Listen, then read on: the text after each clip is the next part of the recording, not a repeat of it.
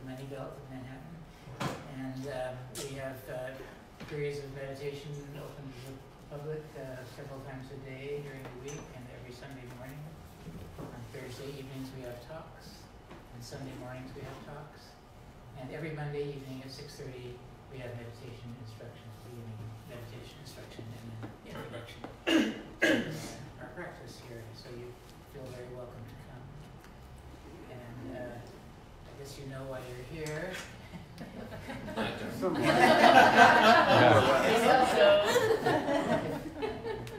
Village Zendo, when anyone has a question about health or medicine or science or the latest discoveries or stem cells or shamanism or Kabbalah, we come to Neil Soten, Thiese, and for those of you that don't know, Soten is his Zen name, but he has his finger in many spiritual pies. But tonight he's going to talk about the scientific part of his life, and I'll just turn it over to him. Yay, Neil. Thank you.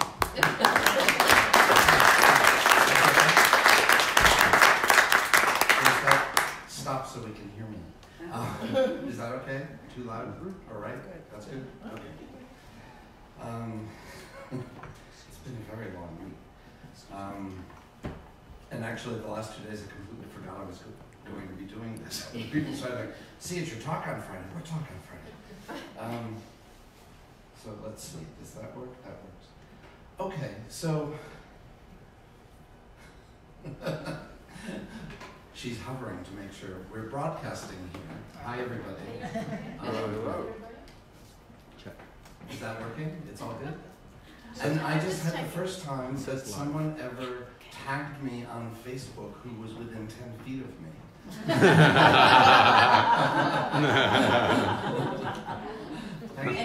And who liked my post right away. Yes, exactly. I heard it. Yeah. Okay, so what am I doing here? So this is the second version of this talk. I do these talks here at the Zendo because in part it's when I want to take my science and start thinking sort of what some people might say is the crazy edge of things. This is a good place to practice it because everyone here generally is very smart and very insightful and doesn't let me get away with everything, with anything, but is also very kind and compassionate because we practice together. So that's one thing. The other thing is that it's my way of doing little fundraisers for the Zendo because I made you all pay for it. So thank you for making donations to the Zendo. Fortunately or unfortunately, when I did this in December, usually I post these things on Facebook, and within the course of a week or so, it fills up. But because this work sort of exploded in the fascia world over the last year, they were on it and filled the room before any Zendo people could actually sign up, which is kind of not the point. So I said, let's do it again, but this time don't tell anyone. The Zendo people 9 or 10 days to get a lead. So, but this is also a little bit of a weird talk for me to give because usually when I do talks, I can sort of talk about anything I'm interested in front of any audience and figure out a way to pitch it. That's sort of the family thing in my family. But this talk brings in such a strange combination of people that I don't think there is a way for me. So there's there's a hardcore of Zennies in here, but there's lots of other folks too. And so it's hard to sort of make that clear for everyone. So there will be some things that will be for more medical people, and some people will get more fascia stuff out of it, and some. But I'm going to do a little bit more Zen stuff this time than I did the last time because it's a Zendo, right? And some Zen people are here. Oh, I don't have a clicker. I say next when I'm right. Okay. So this talk. No, go back. So the first title was what we put on the poster because the big news this year was we discovered a new organ, which was weird. I mean, I think we did, but that's, people will argue with us.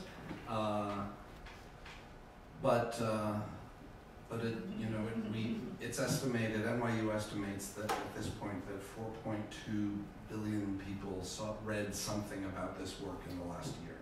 Wow. And it was the 8th most reported science news of the year. Yeah. Wow. So you're applauding in gratitude to Stephen Hawking, who died 2 weeks before. Had he waited 2 weeks to die, we would not have been noticed. But there was no news that day. That week, science news.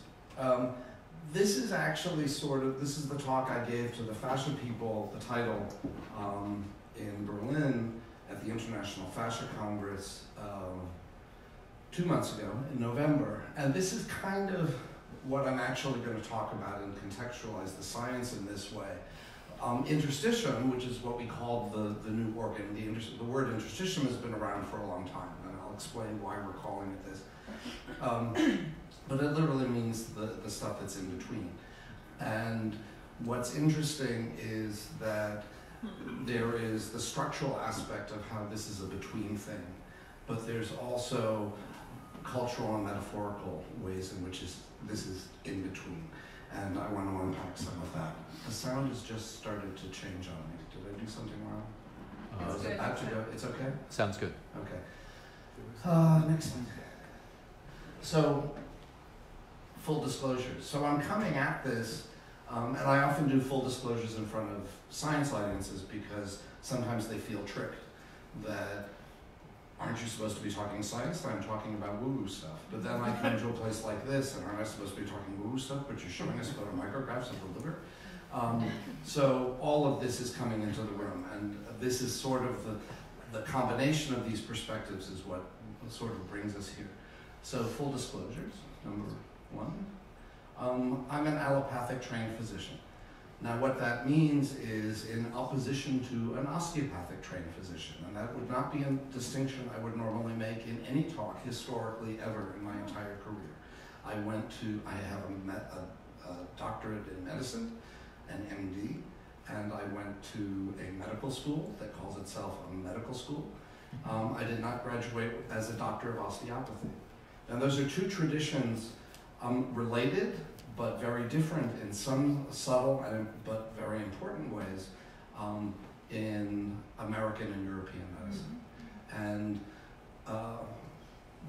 what I have become very sensitive to through this work, even though I work with DOs, there are DOs I know who are pathologists, there are DOs I know, doctors of osteopathy, who are hepatologists, liver, that's my thing. But they sort of cloak themselves and behave like MDs. And if I try to explore the DO side of what they do, it's often not something they've carried forward into their practice. And so it's very easy to sort of pretend, well, we're all just MDs, even though there are some things there that are a very different tradition that needs to be recognized. This keeps... Oh, you're getting a little feedback. Yes, that's why I'm saying, yeah, do we need to turn it down a little bit? Okay. Sorry, thanks, Sam. So now, talking about this material, I'm an allopathic trained physician, and that gives me a bias, and I'm going to talk about that bias and how that affected how we came to what we saw, but also how that has played out in a really positive way ultimately, though it took some work,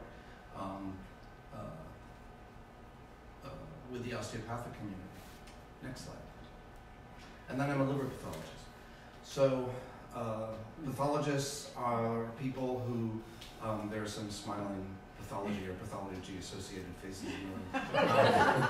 All of a sudden, little light bulb smiles.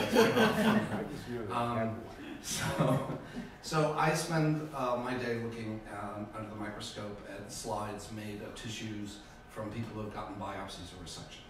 So that's kind of how I spend my day. And I've subspecialized in liver pathology. And people who are in the liver have a special affection for the liver, even more outsized than the special affections people have who are breast pathologists or GYN pathologists or skin pathologists, because the liver's really cool. And I actually came to liver pathology slightly before I came to actually a serious Zen practice. They're within a year of each other. Is it cause and effect relationship there? Yes. And that's what we're going to start talking about. So one of the things about liver pathology that makes it different, so one of the things that all pathologists have in common is you're sitting at a microscope. And you're spending a lot of focused time sitting there looking down a microscope in a very sustained, focused way. What's different about liver pathology than most other forms of pathology is that the liver has such subtle ways to respond to injury and disease that if you're told what the possible clinical disease is before you look at the biopsy, it's really easy to make mistakes. And so unlike most organs where you get a biopsy and you read the clinical history and then look at the biopsy to assess in that context, in liver I was trained, and this is the traditional training for liver, don't look at the history. Just look at the slide without knowing what kind of patient it's from. I sort of, I tell my residents or fellows who are working with me, you can tell me, I want to know if it's post-transplant because that's a whole other kind of thing. And that's the only thing I want to know. And then I'll look at the slide and see what I think is going on in there. And then once I've formed a differential diagnosis list, I will then look at the history and sort of massage those together. So that's the practice I was trained in before I came to Zen practice. Next slide. So this is the liver. How many people think this is normal? How many people think this is abnormal? There's some pathologists in the room who didn't raise their hand in training. I'm not going to point them out. So this is a normal liver. And so all of this are the liver cells, the hepatocytes.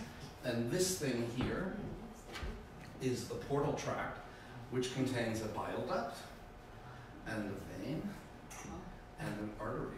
So blood comes in through an artery and through a vein. The liver and the lung are the two organs that have a dual blood supply. Instead of just an artery coming in, they have a vein and an artery coming in. And the bile duct drains bile from the liver. The bile is made by these hepatocytes, these liver cells. And that's what normal looks like. And they're ensheathed in this connective tissue. And that connective tissue is sort of the way I was taught, allopathic tradition. This is sort of the glue that holds the body together. Next slide. This is an abnormal. So this is one of the first lesions you look at when you're starting to learn liver pathology. And I went to London to learn this from Peter Scheuer at the Royal Free Hospital. And he showed me this is what happens when you have a gallstone blocking the bile duct. And so notice that there's a lot of white here that there wasn't before. We call that edema. There's fluid here. We see the bile ducts. But then there are bile duct-like cells sort of squiggling in and around. And then there are all these dark blue cells. These are inflammatory cells. So there's inflammation. There's this proliferating bile duct lining cells, and there's this edema. If I see this on a biopsy, I know this patient has large duct obstruction, acute large duct obstruction. There's a stone there now, or a rapidly growing tumor at the head of the pancreas, or. Okay, next slide. Normal, abnormal. So you see it's kind of subtle. Although to my eye, it's like, and there should be a few people in the room who look at this and go, that's not subtle. Look at that, that's screaming large duct obstruction. And one of the things about this is, see this white spacing in here that you don't see over here. I said that's edema fluid. No one knows why that edema happens. And I was taught 30 years ago how to do this, and I asked, why is there all that edema? And no one knew the answer. We'll come back to that. Next slide. So when I'm sitting there looking at a microscope as a pathologist day in and day out, is looking at a microscope. I was asked this for an interview in Psychology Today. Google me, Psychology Today. It came up a few days ago. Is looking at a microscope meditation, or is it merely meditative? What's the difference? Because you're sort of meditating, so why aren't all pathologists enlightened beings? And what about any focused attention? You know, we have a Zen teacher here who's a potter, and clearly her experience of the world is reflected, honed by her Zen training, is on display in her pottery. This might be one of hers. Most of our pottery on the shelves there. Take a look at it. So what's the difference? And in this interview, because it was an interview and I was sort of thinking quickly, I thought, well, to some extent we're talking about the difference between focused attention that is for the purpose of making a diagnosis versus focused attention with the intention of cultivating spiritual practice. That's one possibility. But not everyone, there are people who have sort of spontaneous awakening experiences through their practice of attention. Walt Whitman, I think, is a prime, easy example to pick up. Was he born with that awareness? Was that a karma thing? Or was it because of how he paid attention to things around him? I don't know how to use this. Try this. So, what changes focused attention into a meditative practice that leads you to some sort of spiritual insight? I think intuition is part of it. It could be that it's a karmic thing you're born with, or that might be hereditary. You know, what's hereditary versus karma? That's an argument or a discussion. Or is it an intuition sort of thing that arises? And actually, I don't usually do, I should have said up front, if I say something that's not clear, feel free to interrupt me. I'm happy to explain. But I don't usually ask the audience this early, what do you think? But I would like to actually hear some commentary on that question. Because I don't know what the answer is. I don't know why, when I'm sitting at a microscope, it may feel like I'm performing Zen practice. And sometimes it is very much like that, but that's because I spend so much time sitting here in that same position with that intention. So when I get into that physical position at the microscope, I bring that kind of mind to it. But in general, I mean, Zen students and non-Zen students, what's the difference between focused attention and meditation? Yes? Well, we've discussed before how you're looking into the microscope led to changes in hyperacuity. In fact, I wrote about that. Yes, you did. This is Professor Bill Bashar, who writes about this sort of stuff. Yeah, and hyperacuity is also a function of practicing observational meditation. Would you like to define hyperacuity? For this context, I'm just saying enhanced acuity. I'm not using the formal Vision. definition. So like, yeah. I can tell a viaduct at low power, and 30 years ago I had to go to high power to see it. And now I can see it at low power. That would be a measure of acuity. There's a general use of that term, but it's backed by research on neuroplastic changes that happen through a process of perceptual learning. And Neil and I have worked for a while, and we kind of established that 10 years ago. Right. But can that happen and it not be part of a spiritual practice?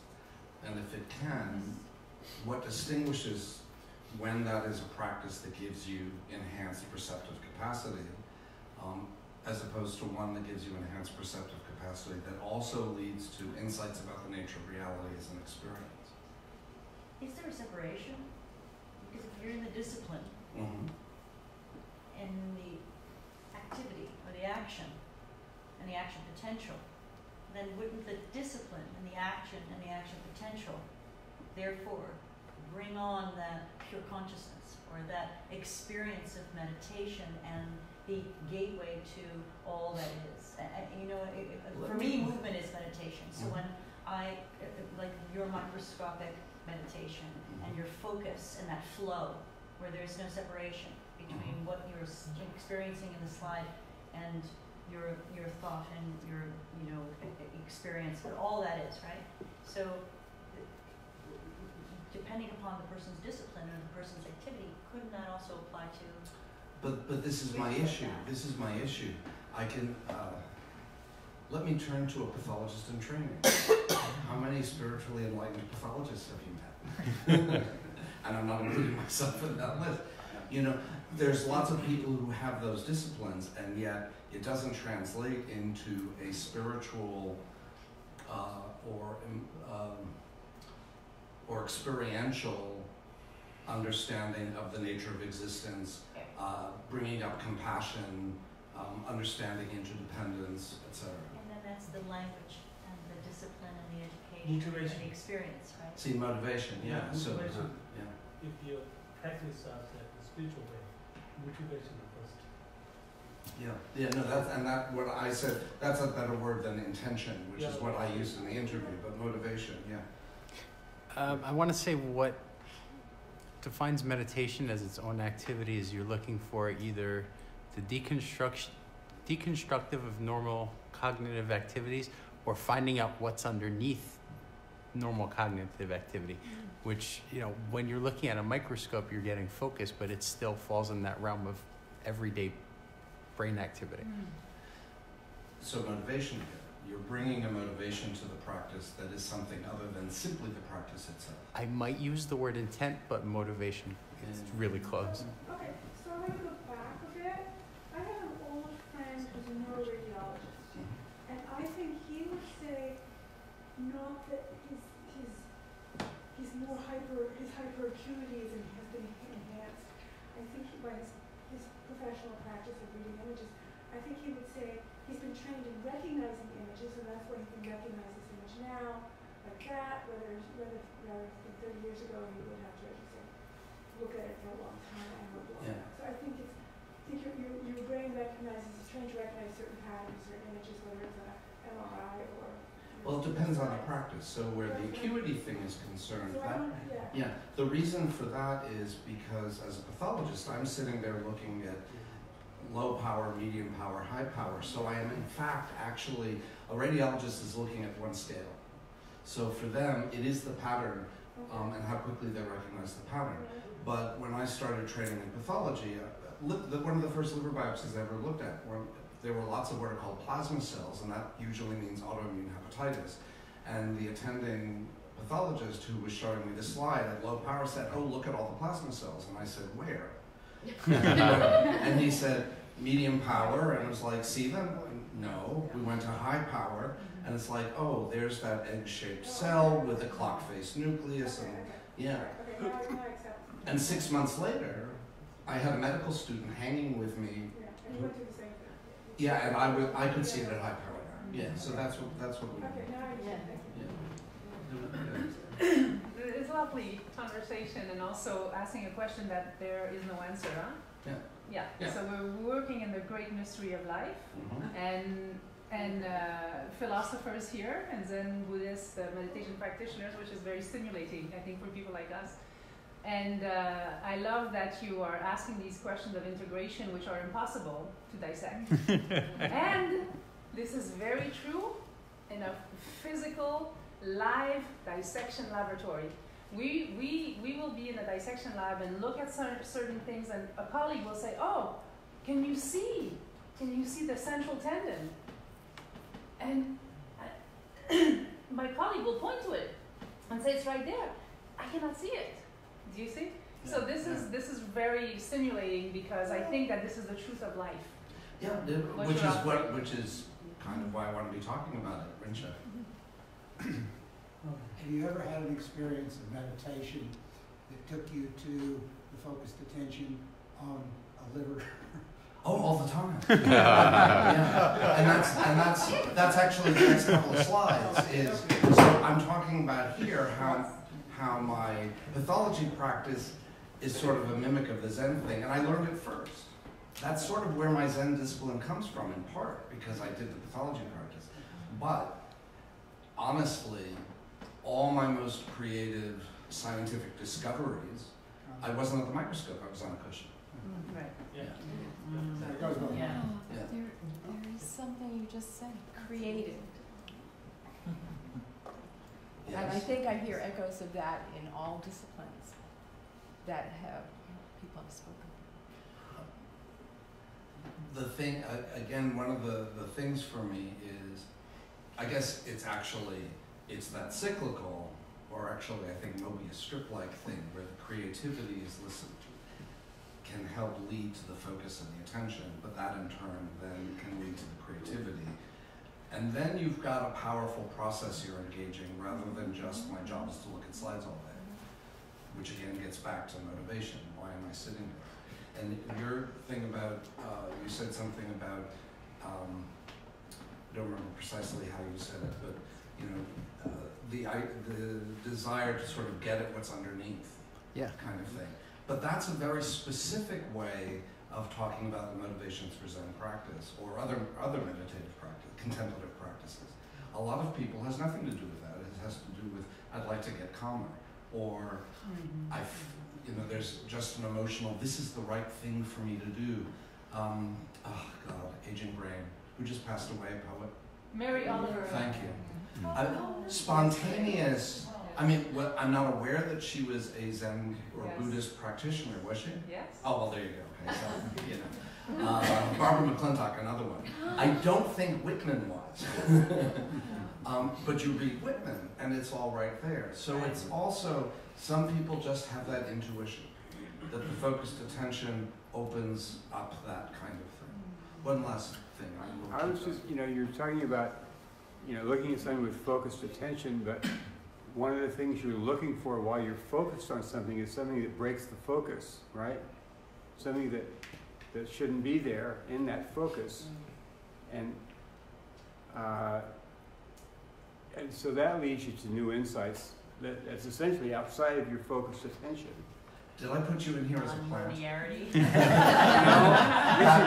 I am a total layperson. And that's the rest of the talk. I'm a total layperson. I'm hearing this whole conversation, and I'm flipping it around because it's just like when I was learning watchmaking. Mm-hmm. Mm-hmm. You're looking for something that is different. When I first started watchmaking, somebody would say, "Oh, look at that second little tooth; it's broken." Where? Mm-hmm. After a while, I would say to somebody, "Oh, that second little tooth is broken," and they're going, "Where?" And the liver pathology version of that is, I'm looking for disease. I'm looking for where the tissue is broken. My training wasn't, you had to learn the histology. You spent this much time on what's normal. The rest of it is what happens when it's, and like I said, the liver is so subtle in some of the ways it responds that it's easy to be distracted and fooled into thinking, oh, I know what's wrong with this because I was told something. So I have to come to it fresh, which is the next slide. Can I say also one more thing? Sure. I mean, I know you wanted to move on, but No, it's okay. so somebody had also, I uncorked this. Somebody had also There's said, a face at the bottom of my cup.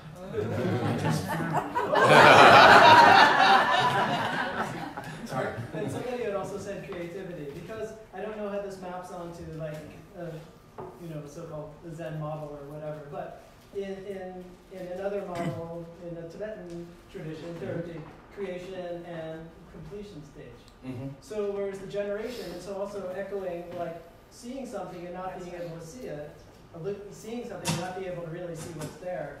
There's that aspect of actually training in view, concentration. Yeah.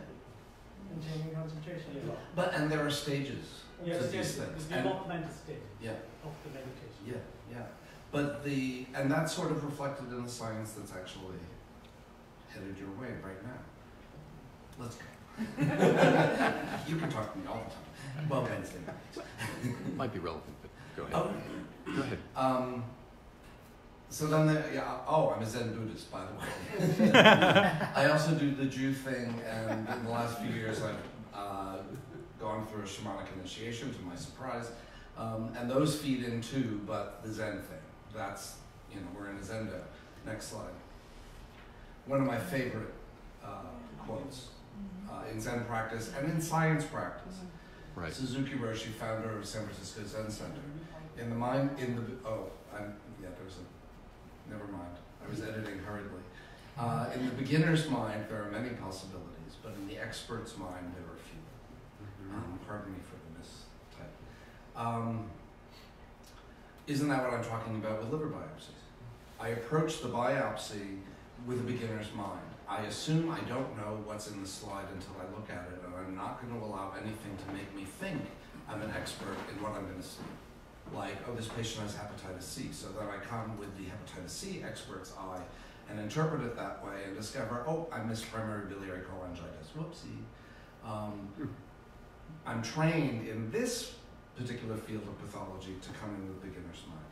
But this is one of the ways that my Zen practice has affected deeply my scientific practice. And it's not something I intended, but it's something I've noticed over time, that it sort of unwraps, that when I see something that's a little confusing, I'm okay with sitting there and allowing it to be confusing.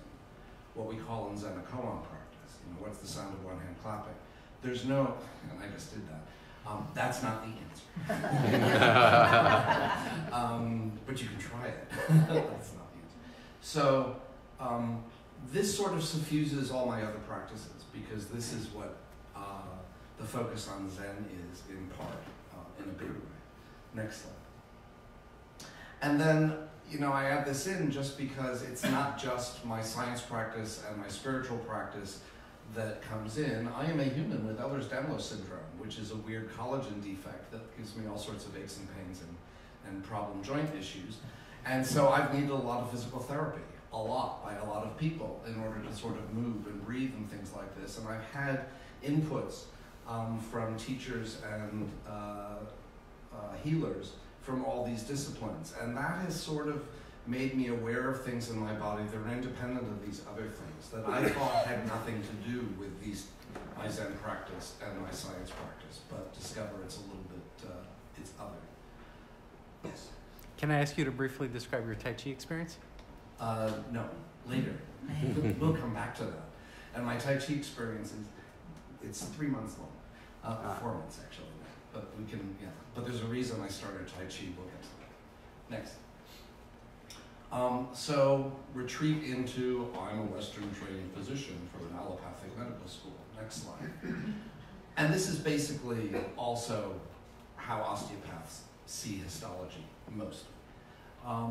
So pull way back. Fundamental question. Next slide. What is the body made of? Yeah. Until we had microscopes, this was a question for philosophy. Next slide. Oh, there. Oh, and that refers to a Goethe quote I took out, sorry. Next slide. There were two basic models coming from ancient Greece. One is, next, the body made of indivisible subunits, and those were called atoms. So it used to be that physics borrowed terms from biology, not the other way around as happens these days. Or is the body an endlessly divisible fluid continuum? And this was a philosophical question, because there was no data to say it was this way or this way. And then, next slide. A few hundred years ago, they invented the microscope, and we could look at things under the microscope. Next. And they saw cell walls and cell membranes. Next. And so the answer was, the question was settled, because you have these box-like spaces that if you try and cut a box into smaller bits, you don't get smaller boxes. You get pieces of wall, right? And they called them cells because they're like the room of a monk or a prisoner, empty of furniture. That's why we call them cells. And so the question was settled, and this became the definition for Western medicine and Western biology. When we say Western medicine and biology, we mean that all living things are made of cells, and all cells come from other cells. That's cell doctrine. So that's what we mean by Western when we say that. Next slide. But what we see in all the other this was sort of looking at the tissue on the slide with very little preparation. You had to slice it maybe, but other than that, there was very little tissue. Though probably sitting there in the air was already drying out. So it was not the same as a living thing. It was already changing. Next slide. And then as time goes by, we develop all these amazing artifacts. We can do things like apply chemicals and get different colors in the slides. And so now we can stain bits of tissue. We can stain subcomponents of the cell. Next slide. And so 20 years after they discovered cell membranes, next, they discovered nuclei. Oh, there's furniture in the cells. Now, what would have happened if the technology had been a little bit different? Next slide. And the first thing that had been seen were the nuclei. Then they would have said, oh, look, there's this endlessly divisible fluid continuum. There are these little balls hanging in it. We don't know what those are. We'll figure that out. But Western medicine would be, and Western biology would be a fluid model of the body, not a cell model. Next slide.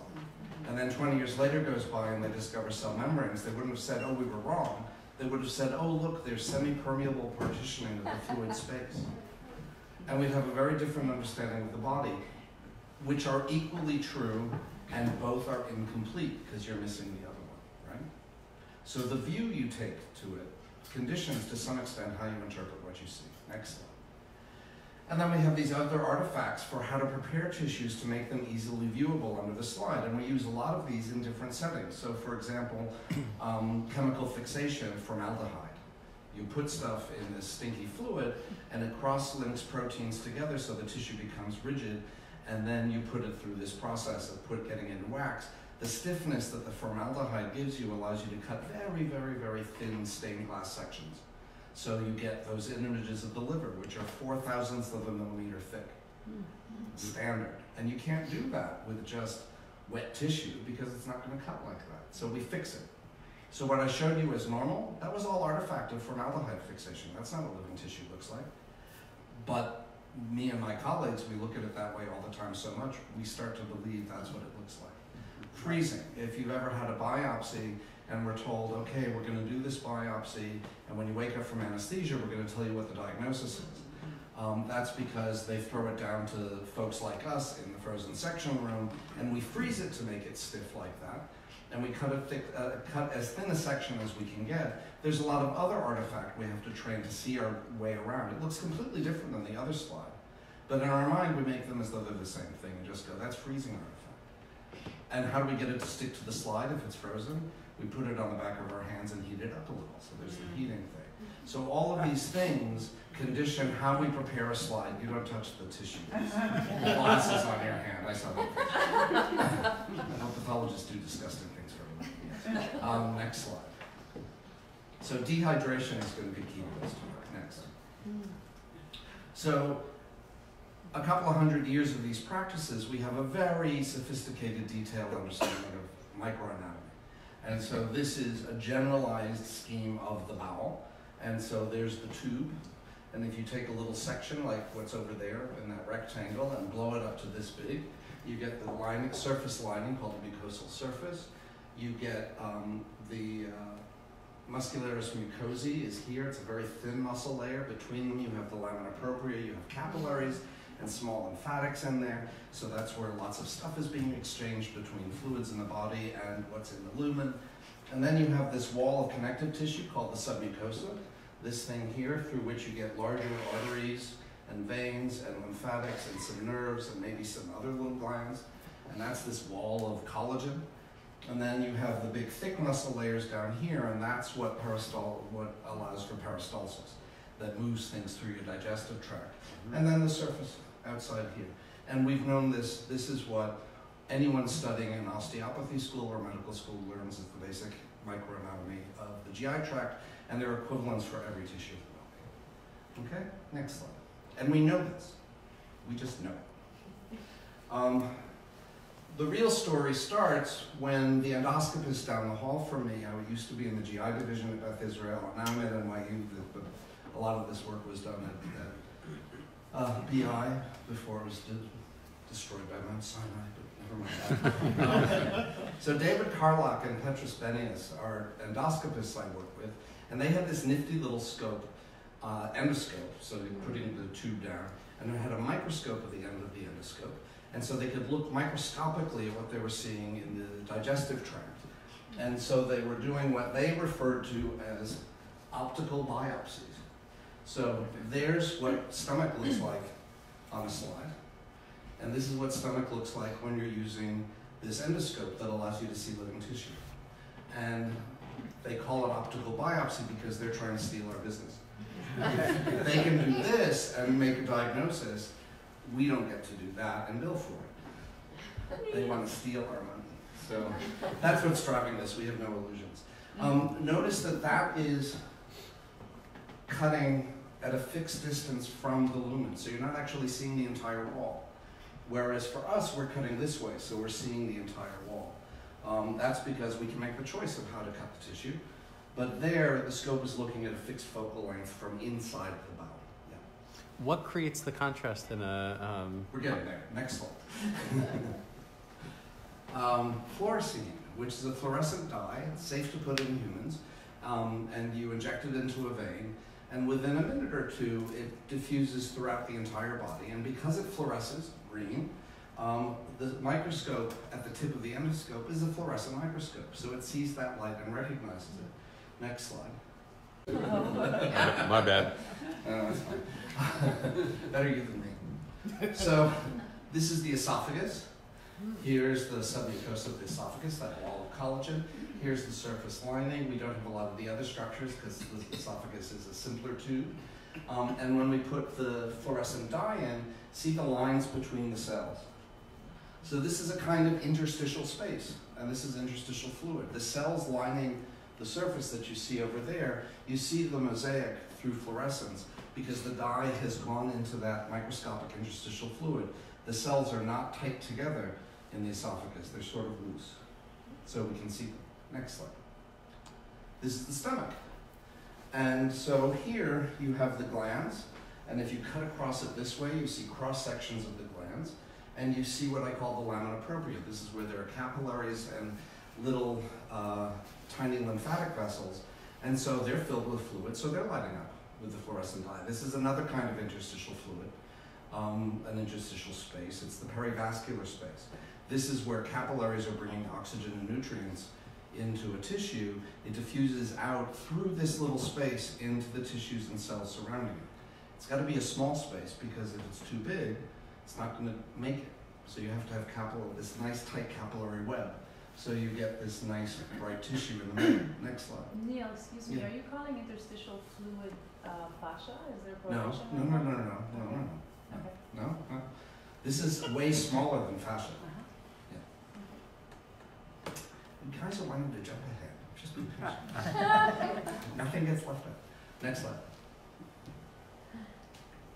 So when they went into the bile duct, and you can do this all the way through the entire digestive tract, there were no surprises that they saw in the scope.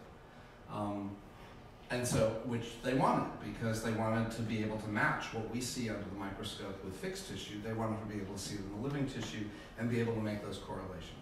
When they went into the bile duct and the pancreatic ducts, they saw this pattern.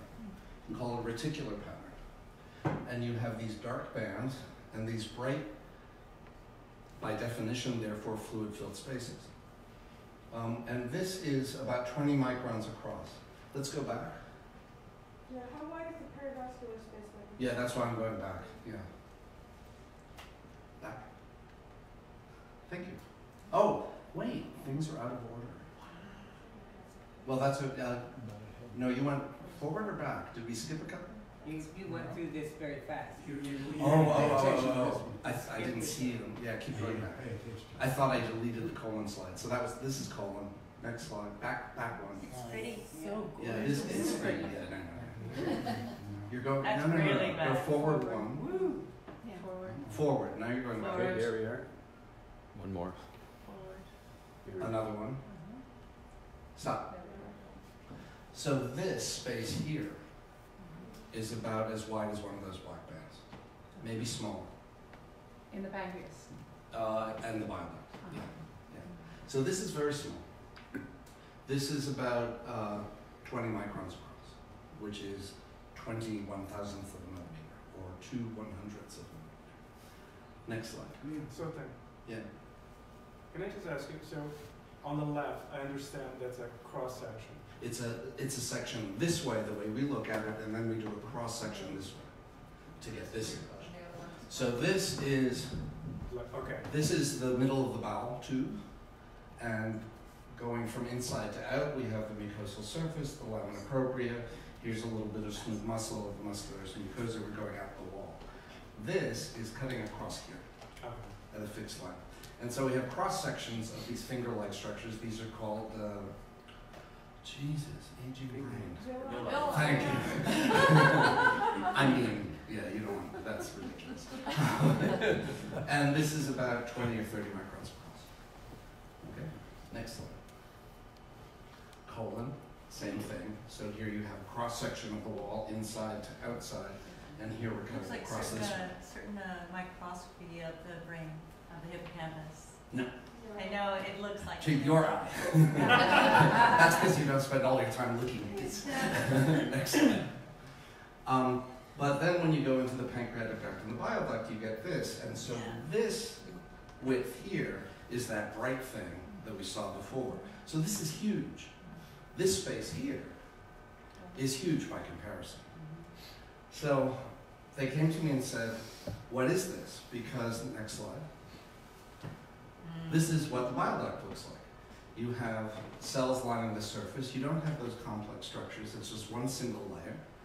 This is now, on the slides I was showing you before, these cells are the surface cells were about this big. So this is that submucosa that I was talking about, that dense wall of collagen. The bile duct is very simple. It doesn't have the laminar propria, it doesn't have those lymphatics or capillaries, it doesn't have the muscularis mucosae, it just has this wall of dense connective tissue.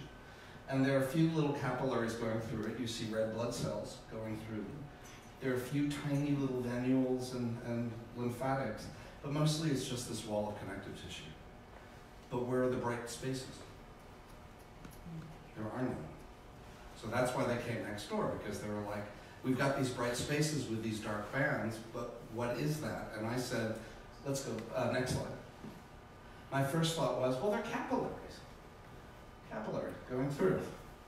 And they were like, no, they're not capillaries, because if they're capillaries, the dark bands would be bright, and the spaces between them would be dark. Oh, shit. So, we looked in all the histology books to see if we could find a correlate to this, and I have a little collection of histology books, and so we could go back a long way. And there's no pictures of the extrahepatic bile duct anywhere in any of the histology books, because who cares about the extrahepatic bile duct, right? So, okay, even a liver pathologist doesn't really care about the extrahepatic bile duct. So then I said, well, let's just look on a slide. So I got a slide of an extrahepatic bile duct. That's normal, and all I see is dense collagen, and over here there are these bright spaces we couldn't explain. So what we had to do is go from the living tissue as carefully to the fixed tissue as we could to see the moment where this turned into that. So to do that, next slide, we got some patients who were undergoing what's called a Whipple resection to have their pancreas cut out because they have pancreatic cancer. And whenever you do that, you take the extrahepatic bile duct with you. And so we got them to agree that before they had, while they're on the operating table, they're put under anesthesia, and they had the fluorescent dye injected into their vein, and the endoscope put down, and the reticular pattern documented. So now we know it's there in that bile duct. Next slide. Then we do the resection.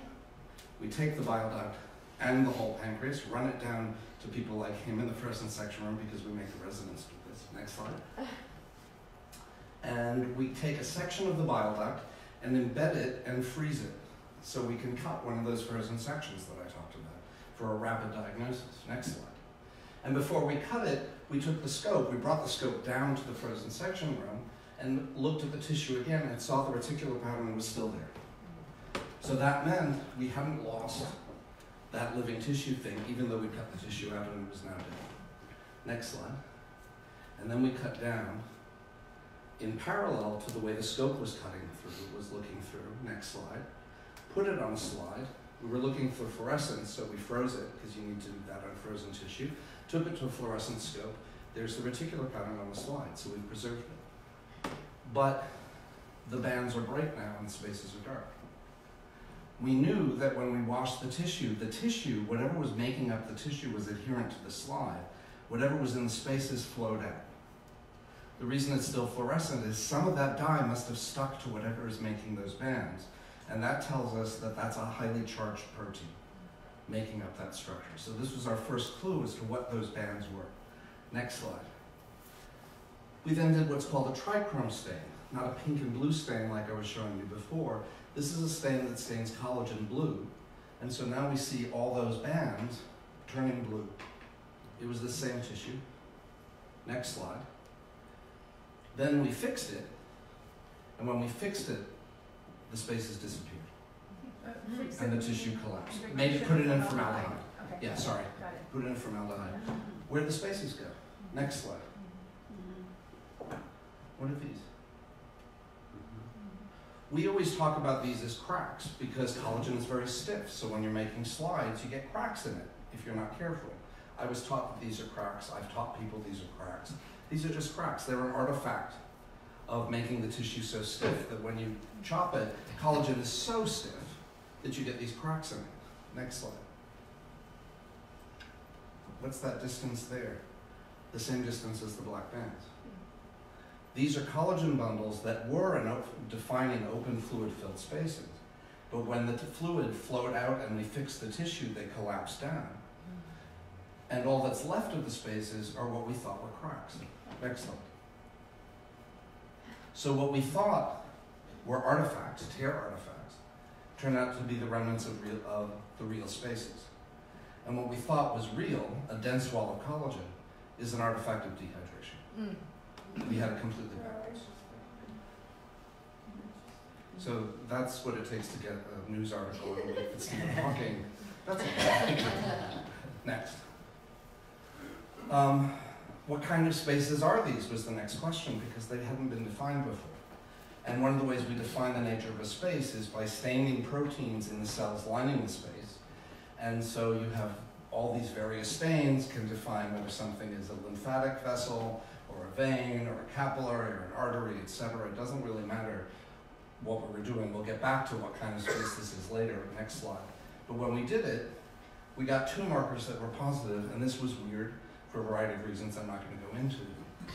But look at the open frozen tissue, preserving the living anatomy, and the fixed tissue in formaldehyde, where we've lost the normal anatomy. The spaces have disappeared, and now the collagen bundles sort of look like these stiff things, but you can see the cells defining the collagen bundles now in the fixed tissue. The weird thing here is that this can't happen. Another little bit of dogma. In general in the body, when you have fluid and matrix proteins like collagen, structural proteins, not cells, there is a cell between those keeping them apart. And the only places where you get fluid coming in contact with matrix proteins, theoretically, historically, is nanoscopically in the kidney and microscopically in the liver, 2 very specialized junctures. Everywhere else, if you've got collagen and fluid, there's a cell separating them. Everywhere. Here's space, and there's a cell on one side, but there's no cell there. So this is one of those moments where the first thing was, wait a second, cracks are spaces. So that was moment number 1 where, wait a second, this is not what I was taught. And it was that kind of moment when you get a koan. It's like, there's a space in there where you suddenly don't know what you knew. And then suddenly something moves into that space and you know something new now. This was the second time. The fellow I was working with on this, who's first author on the paper, Petros, he did these things by hand and he brought them to me and he said, but the cells are only one side of the collagen bubble. And I said, well, that's not possible. And we had this moment, I don't know, it lasted about 20 seconds where we sat there, where we were both like, we knew it wasn't possible. And yet that's what we were seeing. And we had these conflicting things. And then suddenly both of us were like, oh my God, there's something else that's weird about this space. And the new fact rushed it. We didn't know what to make of that yet. But next slide. So we needed to look at this more carefully. So we did electron microscopy, which allows you to go even down into smaller detail. And now, these are those dark bands, now even closer with the electron microscope. And so what had been this thick is now this thick, and you can see the spaces between them, and there's the cell lining it. And for the medical people in the room, the cell lining it is not a vascular lining cell like we should have expected. It's just what looks like a fibroblast, but it stains with a vascular marker. So there's other weird stuff in here that doesn't make any sense. Next slide. So we were like, oh, is this all collagen? And you can see the collagen fibrils that make up the collagen bundles. So this is a neat kind of fluorescence microscope. Collagen with this kind of scope glows blue. If it turns blue, you know it's collagen. So look, blue bundles with the spaces. Wait a second, there are now these other color bands though. What are those? Next slide. Turns out they're elastin fibers. So all of which, like rubber bands, literally rubber bands. So there's another matrix protein that no one's talked about that's here, that no one's ever talked about being here. The bile duct is weird. Next slide. So this diagram made it into the paper and made it into the, James Corden used it in his monologue that week for the Late Late Show. Which is pretty cool. This was on the poster. Next. So the implications of the bile duct having this funny spongy wall, what's that about? Well, first, we know that if you have a bile duct cancer that invades, when it's on the surface, it does not spread to lymph nodes or anywhere else in the body. But when it invades into that wall of collagen, that's when it can spread to the rest of the body. So I told you that's called the submucosa. Why would a dense wall of collagen potentiate the possibility of tumor spreading? Wouldn't you think it would be a wall? But if, so that's weird. Why did we never question that? Because we know that we know it's made of dense collagen, and we know when tumor gets in there, it spreads. So obviously that makes sense. It made no sense, but no one ever asked that question that I'm aware of. But now that we know it's this fluid-filled space supported by these collagen bundles, it's really clear. It's got a road to move on, filled with fluid, easy travel. So that's when it spreads. Next slide. When you have a stone in the lumen, the center of the bile duct, next slide, what do you get? You get what I showed you before, large bile duct obstruction.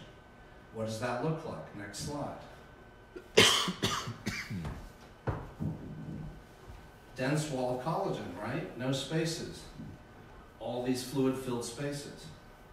That's why you have all this fluid building up in large duct obstruction, because the stone compresses the space in the bile duct, and all the fluid backs up into the liver. So what had been a mystery, the first mystery of liver pathology for me, is completely solved. But that's inside the liver, it's not the extrahepatic bile duct. Next slide. So I thought, well, are these spaces inside the liver? So I got normal liver, and here's a big vein right at the entryway to the liver, and look at all this dense connective tissue with all the tear artifact.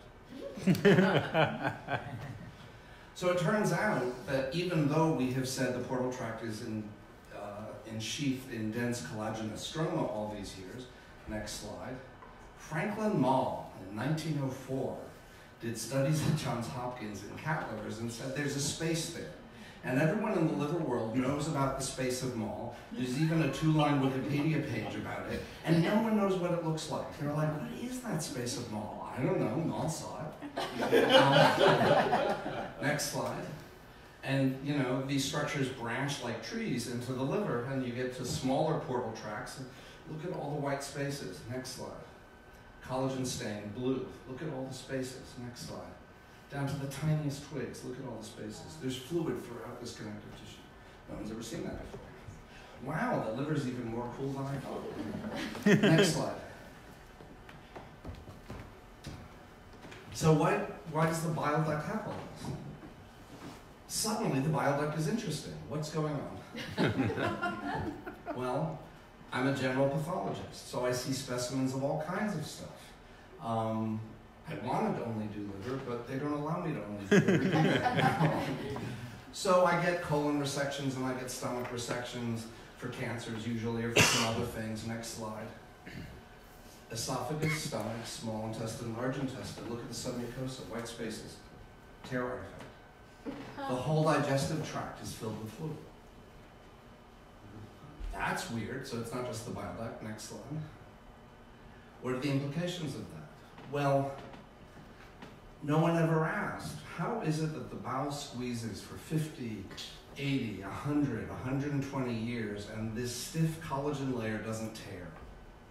Because it's not a stiff collagen layer, it's this sponge, it's a shock absorber. It's protective. Next slide.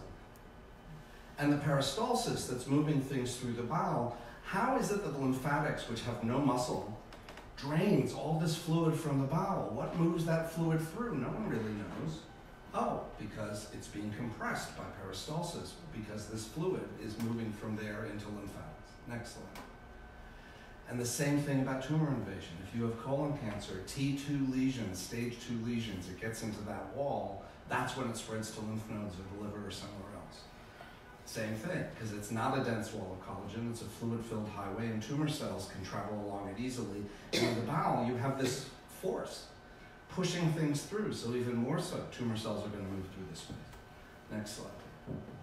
So is it something just really cool about the digestive tract? But they don't let me just look at digestive tract, which I like marginally compared to the liver, but better than just about anything else.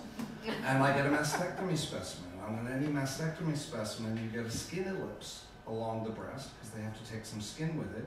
And even though we don't expect there to be disease there in most cases, you have to sample every tissue that you get when you have a resection specimen. So we always get a section of that skin. Next slide. Dermis, second layer of the skin down. Cracks. There's fluid in the wall. So I went to the endoscopist and I said, what happens when you put the endoscope on the skin? Do you see a reticular pattern? And they said, we don't put it on the skin, it's an endoscope, it only goes inside. So I said, Zen student, why don't we put some fluorescein in my vein and put it on the skin? And it took 30 minutes to find a place on my skin where my skin was thin enough the scope could get into that layer, which they made lots of jokes about thick-skinned pathologists. Next slide. And that's my reticular pattern of my skin of this portion right here that's in the paper that we published. Next slide. So now we don't have to do the living microscopy.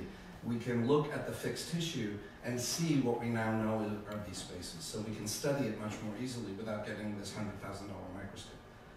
Next. And then I'm getting specimens all the time, and once you see it, you start to see it and you can't unsee it. So every vessel in the body, from largest, the aorta, to the smallest arterioles and venules, there's always connective tissue around them. In the larger vessels, it's called adventitia. In the small, it's just perivascular, meaning near the vessel. Connective tissue, there are all the cracks. So think about it. Why doesn't your tissue tear without your pulse?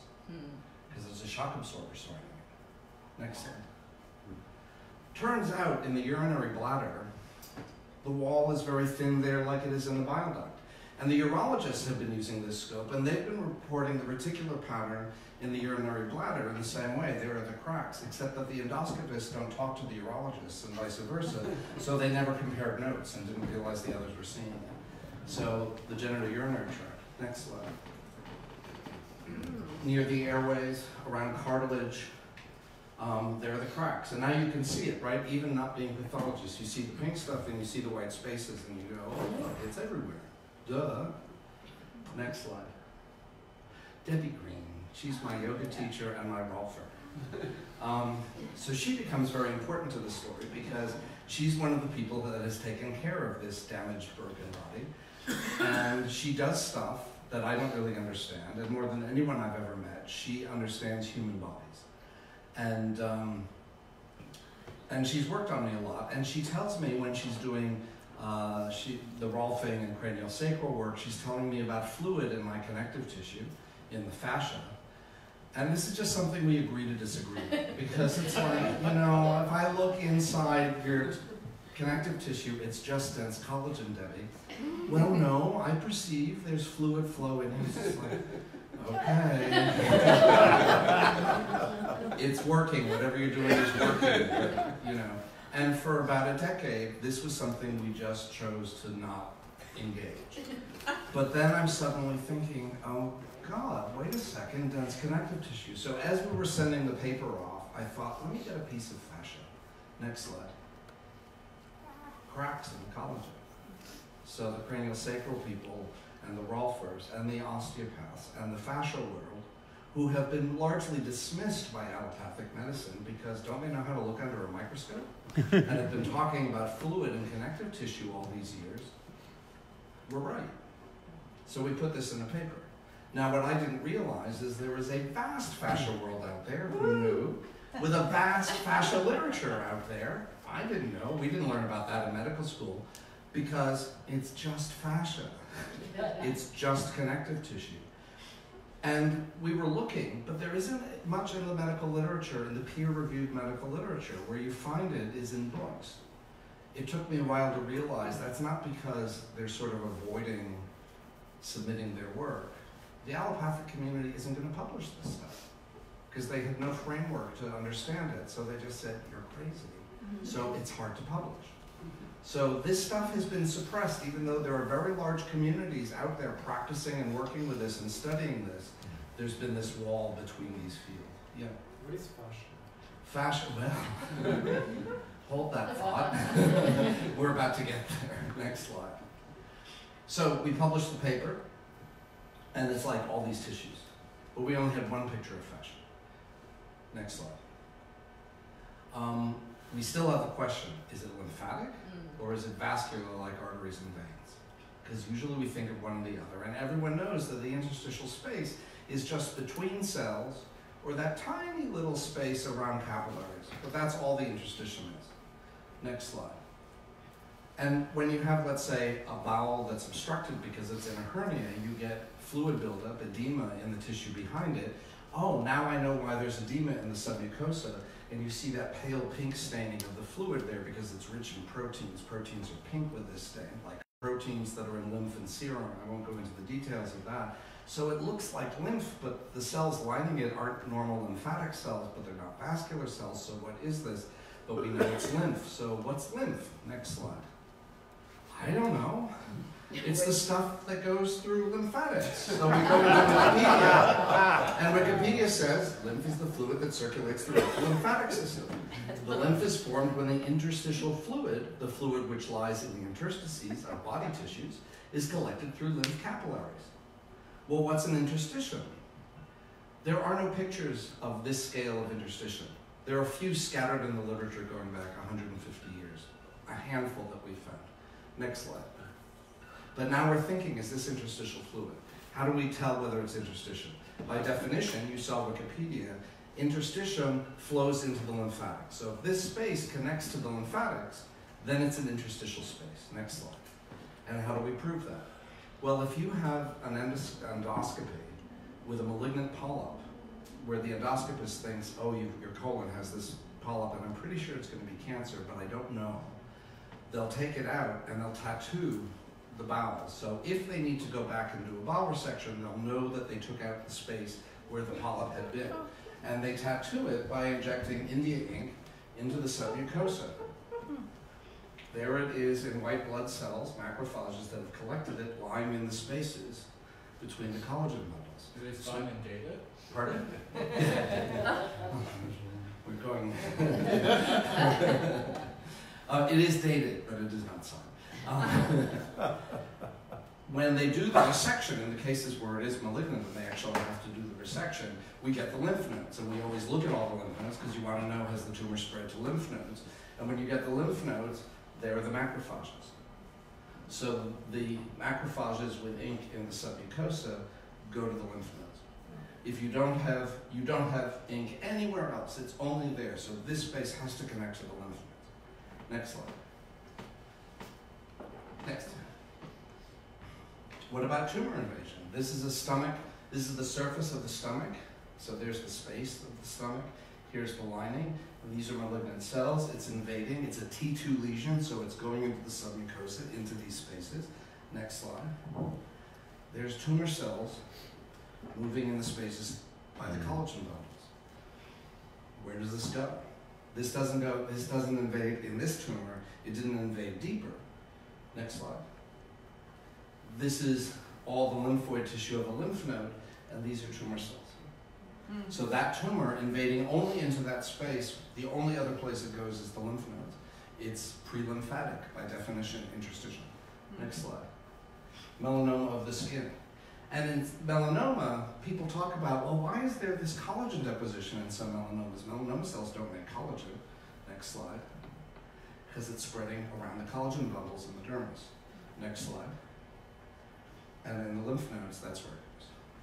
So that proves this is an interstitial space. Much larger than the interstitial spaces that we knew existed. Next slide. So it's interstitial. Next slide. So back to interstitium. Liver. liver cells, and you have these little spaces between the cells, so that's intercellular interstitial fluid. You have a capillary endothelial cell, and you see that little space there, that's that perivascular interstitial space. Next slide. And this is back to the space of Moll, and you see that this whole thing is this tiny. Look how big these spaces are. So this is a vast space compared to what we understood interstitial was. Next slide. Next slide. So what's the osteopathic view of this stuff? And when the paper hit the news, no osteopath was likely to see this paper in scientific reports. You know, I don't know how long it would have taken for an osteopath to notice that this paper had been published. But suddenly there's a new organ and connective tissue has fluid. So they were on me within a couple of days. Very angry at first because they were like, we've been telling you this for 40 or 60 years and you're talking about it like it's a new organ? Really? But then 2 days later they realized, wait a second, this is the stuff we've talking about and it just got published in a Nature journal. And people are going to start, we now have a way to talk about it. We're not crazy, and now you know we're not crazy.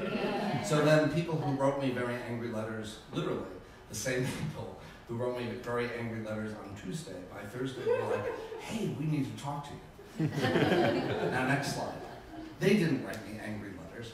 Zena is my osteopath, and she's a really good friend, a really old friend of ours, and Hugh works with her, and they're like, two of the great American osteopaths doing traditional osteopathy.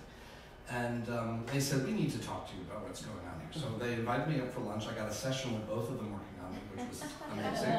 And then we had lunch. And then we started taking out anatomy books. Next slide. So traditional osteopathy, American osteopathy, closer to Canadian, European? When you say traditional osteopathy? Yes, exactly. Got it. Yeah. Thank you. They're actually like... Yes, they touch you. Or almost touch you.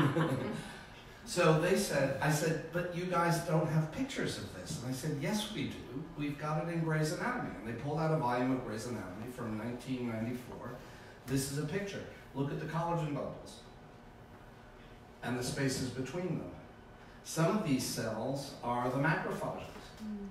No, these are the lining cells that cover some of the collagen bundles, but not all of them.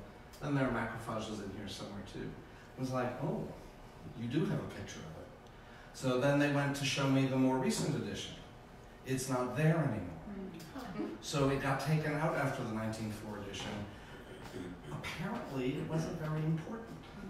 But this is labeled fascia anatomy. Okay? Tossed in the bucket. Next slide. This is how, in scale, this matches to the diagram we drew, and it's a much more detailed version, but it's similar, obviously. Next slide. Well, when was the earliest? When did this enter Gray's Anatomy? Wow. We found it back in 1915, and clearly this pencil sketch, or charcoal sketch, is the basis for this image. This is called fascia. That image comes from a paper, next slide.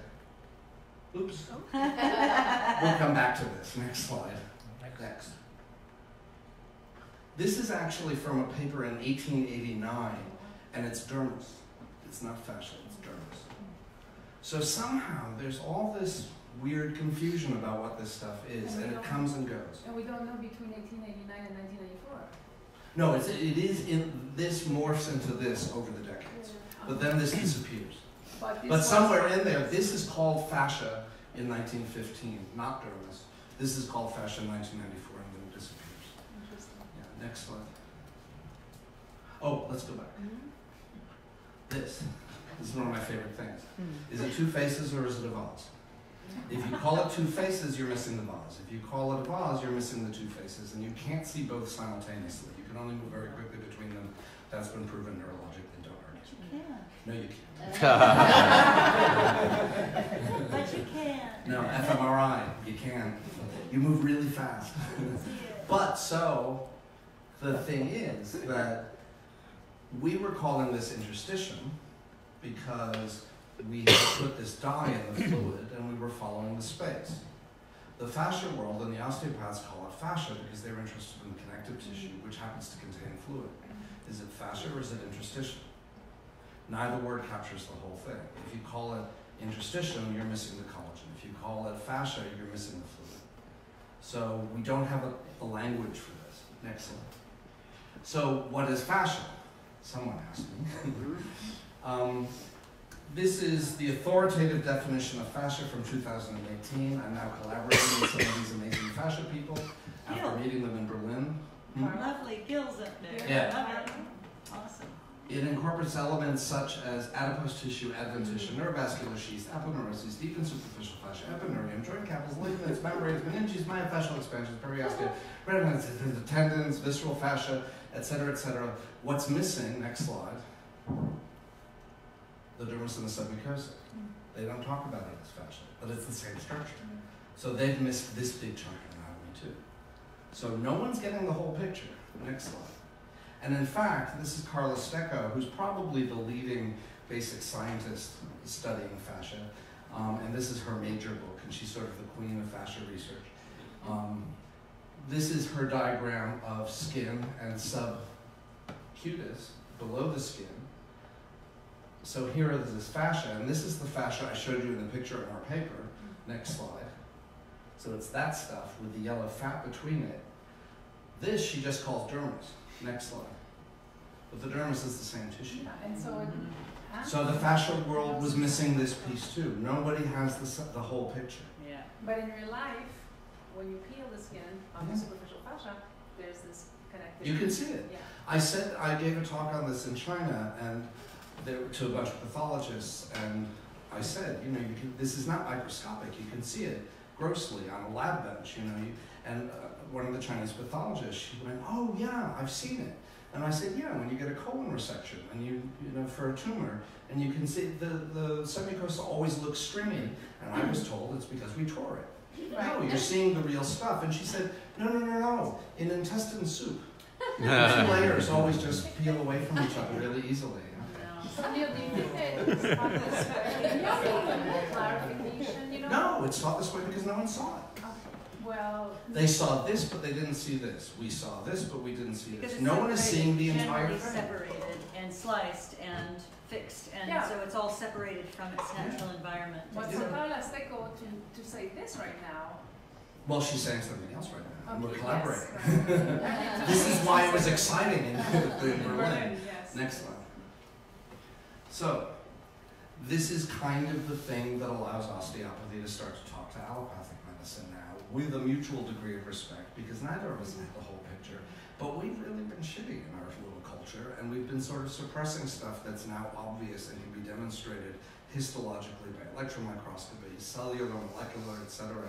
And so these things are starting to happen. Next slide. What about other views? Next slide. Chinese medicine. So I was in China giving another version of this talk, and there was a liver guy there who I'd met on a few other visits, but what I didn't know is he was sort of like the director of China's NIH for traditional Chinese medicine. So a big shot. I just thought he was another liver doctor. And so he's given the first question out of respect to him, and he stands up and asks me, "So what has the response been to this paper when it came out?" And I talked about different communities, and I said, in like the osteopathic and the fascia world, you know, they were sort of like, we've been talking about this for 40, 60 years, and they were kind of upset with me at first. And he laughed and said, "Yes, and we've been talking about it for 4,000 years." Next slide. Acupuncture. So a guy I collaborated with years ago, I talked about the body as a fluid model. I actually got an essay on that published in Nature. And very few people paid attention, but this acupuncturist, this electrical engineer studying acupuncture, used to be chair of electrical engineering at Columbia, now he's in Hong Kong, and he retooled MRI machines to measure sound waves in tissue. And I had talked about a fluid body. And he wrote to me and he said, "How do you know what I'm working on? I haven't published it." And I said, maybe the reason we can't explain acupuncture is we're relying on cells, which means anatomy, but we need a different model, like a fluid model, just as an example. He said, "How do you know what I'm working on? I don't know who you are." It turns out that if you, and he eventually published this a few years later, if you take an acupuncture needle and put it in a random point and manipulate it, you get a sound wave about 1 centimeter in all directions. But if you put it on the acupoint, the sound wave travels all the way up the meridian. Where's the fluid wave?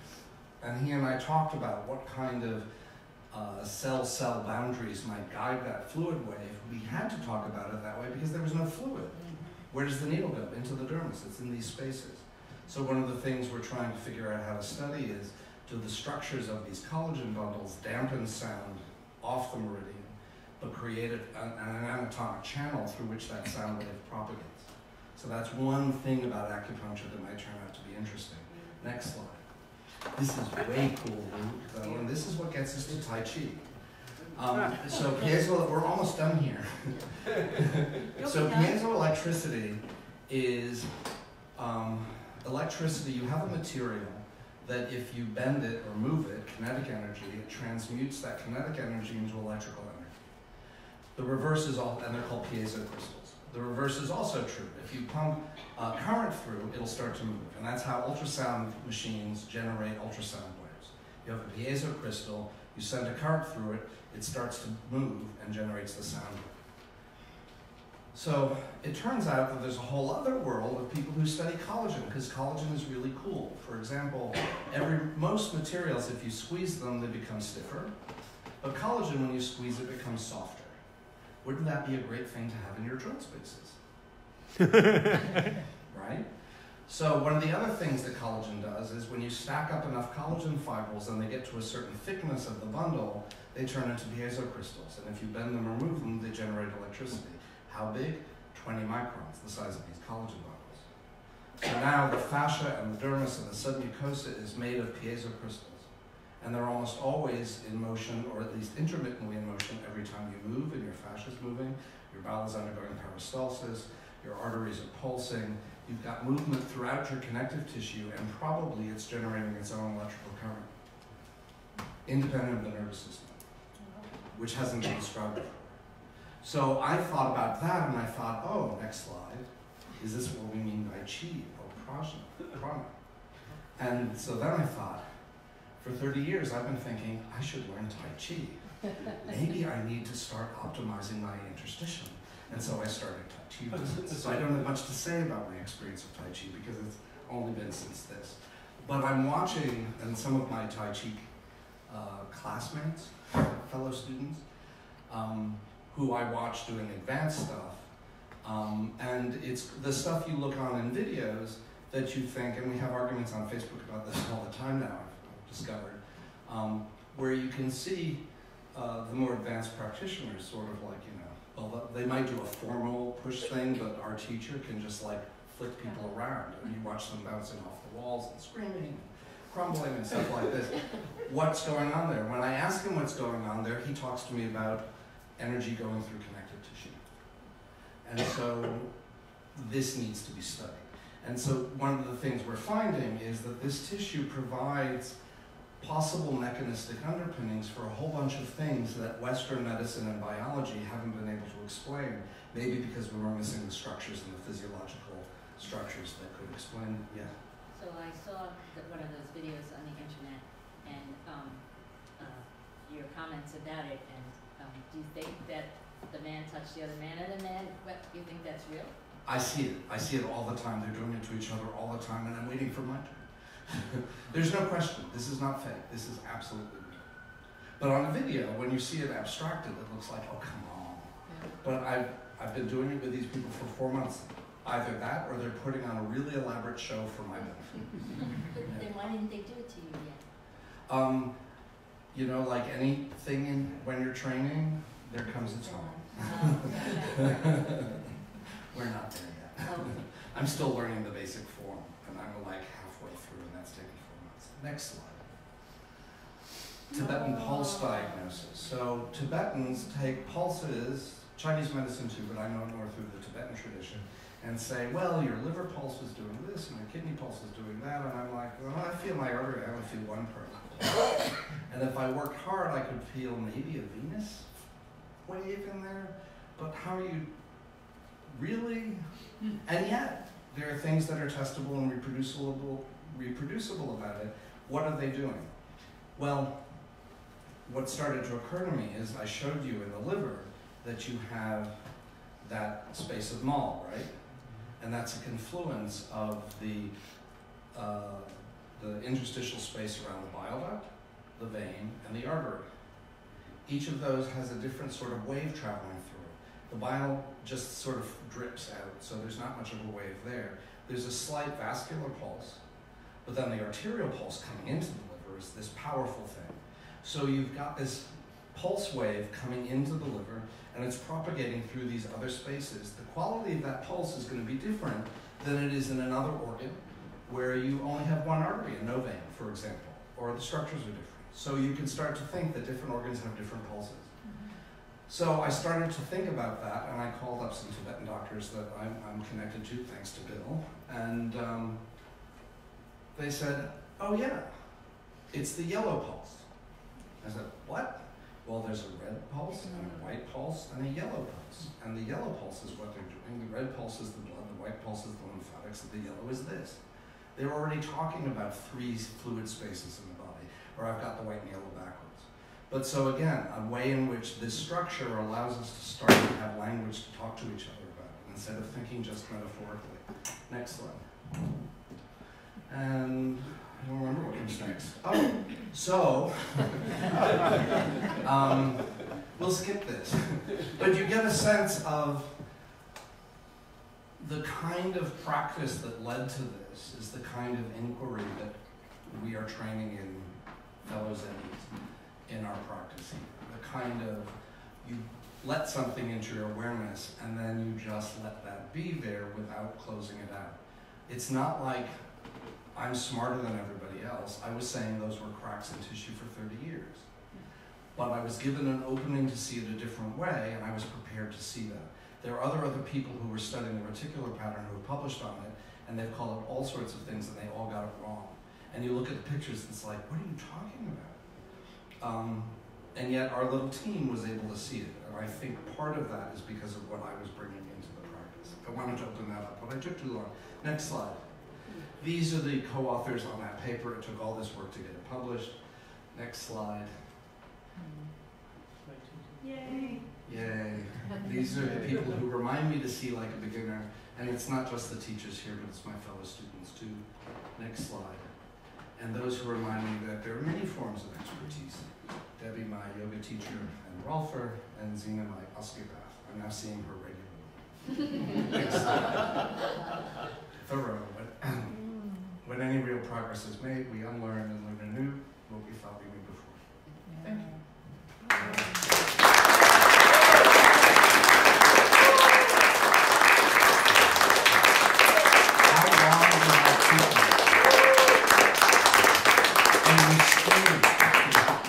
You were trapped, I'm sorry. We can handle a few questions, then I'll free you to fly, and I'll hang around for anyone who wants to talk to me about stuff, but let's do a few minutes of questions. Is that okay? Yeah. Yes. Yeah.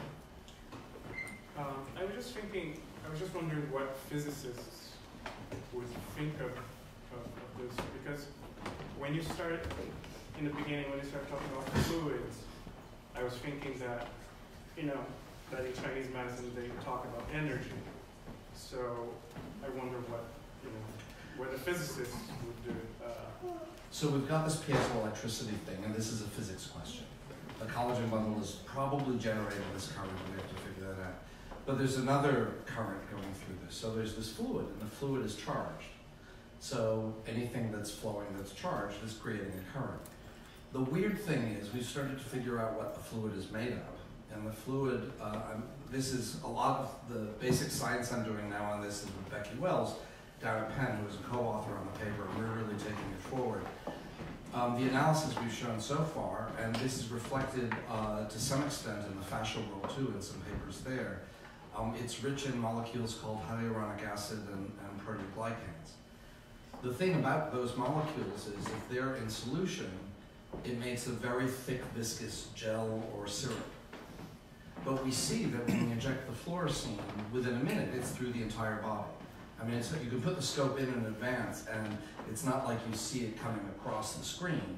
One moment it's dark, and then suddenly the whole thing lights up. So how can you have fast flow through a syrup? And it turns out there are people who do microfluidics, which is a field I wasn't aware of, and one viscous fluid can be a filter for a less viscous fluid. So it's two fluids flowing through each other. And if the fluid that's flowing through is charged, there's an electrical current there.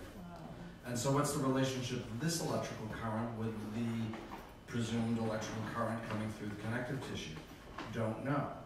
Then you add the fact that one of the things we're starting to look at is this tissue in the nervous system, and the fascia world talks about dura, and they talked about aponeurosis, but when you get down to the smaller nerves, there's always a connective tissue sheath around every nerve, and it turns out that's fluid-filled too.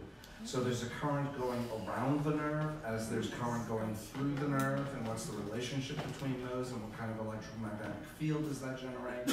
So there's all sorts of stuff here that needs to be unpacked that we haven't got a clue about. So I'm here because I'm a Tai Chi guy, and before this year I had never heard about any of this stuff. I had only heard of Qi explained in terms of metaphysics or esoterics. And I was listening to a YouTube video earlier in the year, and said, which the teacher proposed that Qi is a function of white matter. And I heard that, and I'm like, what does that mean? So I think the lecture today did a really good job of explaining that, but of suggesting possible explanations. Okay. Yes, it's hypothetical at this point, but so far it's really plausible. You described the Tai Chi practice of what's called push hands, where one practitioner just makes very gentle contact with another practitioner and is able to generate this tremendous amount of force. So that's application of Qi. So what is it about one person's interstitium that they're able to manipulate the same system in somebody else?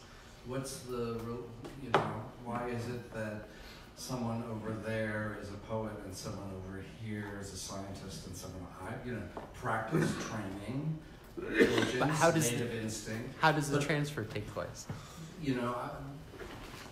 We've got multiple running hypotheses in the studio these days because there are lots of highly educated, highly theoretical people from all sorts of disciplines, so we're starting to compare. But the only thing I would say at this point is that once we know that we've got an electrical current, then can we start talking about in terms of electrical structures? So is there a biological version of a battery, of a capacitor, of a resistor? Could those be possible meanings for what we say by chakras? How does that function as a circuit that generates energy, channels energy? What he described to me when I first started speaking about it is that his Qi is moving across his joint spaces, through his connective tissue, out his hand, across the joints of the other person, and basically describing the connective tissue I'm aware of as fascia, tendons, and ligaments, all of which is the same structure, out the foot of the person behind. So that's a description of it that seems to match to this. But someone else in the studio who's an acupuncturist but has been looking at neural correlates to acupuncture effects, he's talking very much about nerves and innervation of joints and wants to go in that direction, and I'm talking about it this direction. And obviously both are going to be part of it because the body is a seamless whole and it isn't parts and it's not a machine. So this is giving us new ways to generate hypotheses. Without the tissue structure, we can't make those hypotheses, and we're left with metaphors. With the tissue structure, we now can start to create hypotheses in our Western sort of way and investigate it that way. And to some extent, I think that's the way. My highest ambition for all this stuff is that 30 years from now, we look back at this, the crosstalk that all of these cultures are starting to have because of the paper, and it is starting to snowball, will get us out of Western versus Eastern and just talk about a global medicine, global healing, global biology. Is there research being done on this interstitial fluids in brain matter? There are people who study interstitial spaces in the brain, yeah, Yes. but this space isn't within the brain tissue itself, it's within the dura and the arachnoid. Okay. I'm coming and going here. When I've spoken to our neuropathologists at NYU, they're sort of the question of clearance of abnormal proteins that's probably related to things like Alzheimer's and Parkinson's, etc. The pathway of how things get cleared through the brain isn't entirely clear. This is a candidate for part of that pathway that hasn't been available. Thank you. We're starting to talk about that. Good. Yeah. So from your traditional osteopath and your golfer, can you share a little bit about your embodiment of interstitium? It doesn't have to be so intense, just like a No, it is, because it's intense for me. I'm a very non-embodied person, and I'm trying to learn how to be embodied, and it's really painful, literally. It's more like, you know, there I'm being sort of the passive recipient of what they're giving me, and I'm experiencing that, and we're talking about what's actually happening there. But the Tai Chi practice is actually where I'm starting to have a little bit of a sense, maybe, I don't know if I'm fooling myself, but I'm starting to have a little sense of, oh, this is what I'm working with in my body. And one of the things that's really striking when you see the serious practitioners is, it's not about muscular strength. The muscles may be completely loose and relaxed, and yet there's power and movement and strength. That isn't possible according to allopathic traditional anatomy, because tendons and ligaments are just connective tissue. It's just dead collagen. And the most consistent pushback we've had against this, everyone is sort of easing their grip on things. The interstitial people hate us. That's a whole separate thing. That's why I skipped that slide. I didn't want to go there. Because they don't like I mean, they're really upset that we're saying there's an organ here, and they're like, oh, there's no organ here, but yeah, you missed like 90% of the space. But the people but they're silent about it, they just scorn us in silence. The anatomy world has been writing editorials, the anatomists, and usually the critique is, but it's just connective tissue. It's merely collagen, and totally dismissive. Last question. Some people have more fluid than others. Can you have that? Can you build it up? Well, I'm really suspicious. I mean, this is part of what I'm starting to experience. I'm suspicious that people with Ehlers-Danlos syndrome, when we talk to each other, one of I got lots of mail because of this stuff. A lot of it from people with illnesses that are either explained or mostly unexplained. Half of them were from people with Ehlers-Danlos, which is my thing. And our collagen is defective, so my collagen levels are weird. And they all read the news and were like, that's me. And when you talk to them, one of the things that they talk, which I've been complaining about for a year, is like, sitting here, if I want to initiate movement, I feel like I have to pry myself into moving. It's not that I stay rigidly moving, but I have to pry myself open. And now that I've seen this, what it feels like to me is that the fluid between them is maybe more viscous or thicker or something, and I just sort of have to open that up to get the flow going, and then I release and I can move. That's what it feels almost more like. adhesion than fluid. Well, adhesion. Almost more. Well, adhesion means that there's a scar. Well, adhesion means adhesion is sticking. It's not fluid and Oh, sliding, see, language right? problems. I hear adhesion and I say there's scar tissue. It's not there, but moving. yeah, it's stiff. The space isn't moving. opening. Yeah. Yeah. So maybe. So rolfing improves this? You sense it changes? Absolutely. But the thing is that I have to keep doing it. I have to have a constant. It doesn't. Yeah. Which is not necessarily the case for someone who does not have this condition. Right. Reference to rolfing or structural integration. Yeah. I mean, if you're coming at it because of age or injury and you get therapy and you can improve your situation, I have a molecular problem that is I'm going to have to live with. So, wow, you people are just like, Does it mean that go home. So, from what I understand, so as we get older, level of fluid that we have decreases or remains the Not same? necessarily. Yeah, not necessarily, and there are things you can do to change it, but the composition does change, and there is data about aging in tissues, but no one has, because we didn't have the anatomy, no one had a way to contextualize a lot of this data that's out there. So one of the things we're working on, this is Rami's project, one of the other residents, we're just going to start and keep it as simple as possible. We're going to look at skin from fetal development, neonatal development, childhood, adulthood, aging, and we can get normal specimens easily from all of that, and let's do some analysis of what's in the fluid, what's in the connective tissue, what's happening with the cells. So that, and now we know how to do that. We know that skin has, you know, skin sags, right? But it also increases in elastin, so should it be not sagging? So there's some complicated thing there. No one's had this context to put into it, so that's... Yeah, but then you have a pool of, so you're taking one example of, you know, embryology and then moving into childhood and adolescence and all the process, and this is one specimen.